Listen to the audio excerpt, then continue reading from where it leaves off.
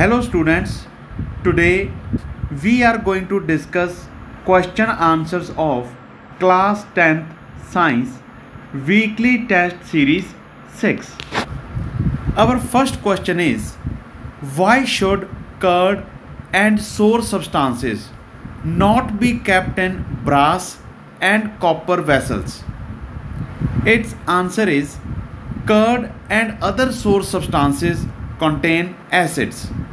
Therefore, when they are kept in brass and copper vessels, the metal reacts with the acid to liberate hydrogen gas and harmful products, thereby spoiling the food. Our next question is, why do ionic compounds have high melting points? Its answer is, ionic compounds are closely packed structures made up of ions of opposite charges, cations and anions. The large amount of intermolecular force of attraction lead to strong ionic bonds. A large amount of energy is needed to overcome these forces. That is why the melting point of ionic compounds is very high. Our next question is, what are the two properties of carbon which lead to the huge number of carbon compounds we see around us? So the two properties of carbon are, number one, catenation.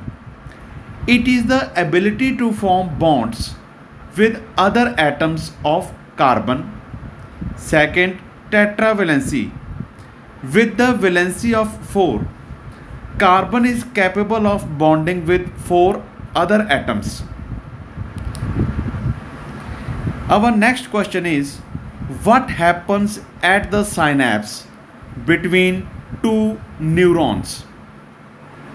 Its answer is, a synapse is the gap between the two neurons. At synapse, the electrical signals are converted into chemicals that can easily cross over the gap and pass on to the next neurons, where they again convert into electrical signals. Our next question is, what are fossils?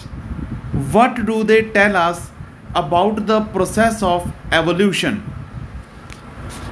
Fossils are the remains of organisms that once existed on Earth.